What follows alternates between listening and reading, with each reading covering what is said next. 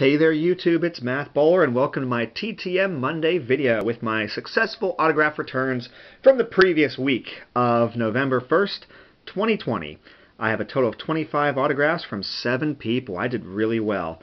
21 trading cards, 4 index cards. And the one individual, there's a lot of TTM legends out there, but this one man in particular is definitely on that list. So, he'd be a TTM Hall of Famer. But I wanted to go ahead and get into this. The autograph addresses. Please do not ask me for addresses. Please do not.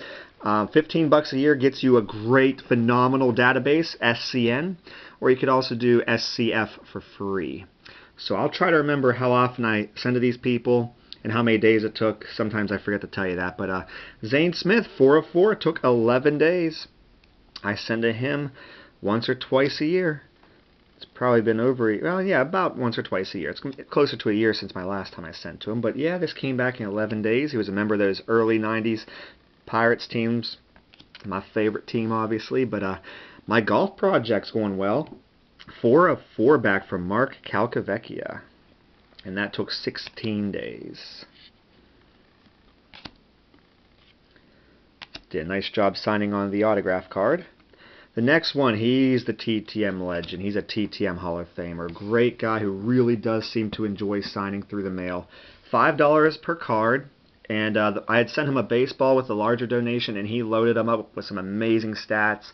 So I send to him once or twice a year, Erskine. And, you know, my favorite thing about him is his 2 no-hitters. And on the 2 index cards, he wrote, a nice inscription. And on the other one, he wrote me a nice note with an inscription. So I actually got 6 items back. So I would say 4 of 4, but actually I'm going to call it 6 of 4 with a $20 donation, 10 days, Carl Erskine. And these 2 vintage cards look so nice with that autograph on there.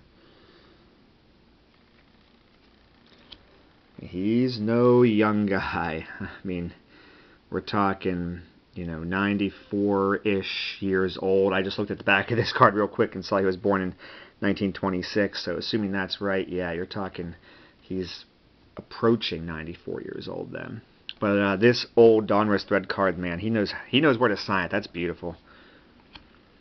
Yep, in addition, 1955 World Series champs. Looks like he was a member of the 1952 team, who was also in the World Series. I don't think they won it, but there we go. 1955 Darnold's World Series Dodgers champs. Said Dodgers twice. That's cool. I like it. Thanks, man. Steven, thanks for writing. Glad to sign. Carl Erskine, 1948 to 1959 Dodgers. Brooklyn and Los Angeles. Okay, next up, Mr. Mark Carnvale. Only 1 of 2, but actually you could say 2 of 2 because he signed the index card, but only signed 1 of the 2 cards, 20 days. He did not sign my generic autograph card, and that's okay. Next up, 2 of 4 from Mwelde Moore. Super Bowl 43 Pittsburgh Steeler, Mwelde Moore. He only signed these 2 cards, which I'm glad he signed these 2. He did not sign the Vikings cards. So he's either 2 per or maybe just wasn't in the mood to sign Vikings cards. But in any case, there's 1. That's a nice numbered rookie. And there's the one I was really hoping for, and it came out great. He even added the inscription. That's awesome. The Super Bowl 43 champs inscription. 2 of 4 from Mwelde Moore. 24 days. I send to Mwelde Moore about once a year. But he hasn't been signing for very long, so that's probably the 3rd time I've ever sent to him. David Edwards, 3 of 3, 8 days. The golfers, I've never sent to these golfers before, so no sense in me telling you how often I send to them. But yeah, 3 of 3 from David Edwards. And then to finish it off, we got 3 of 3 plus an index card. Bruce Devlin. He's got a nice signature there. Signed in what appears to be a thin blue Sharpie.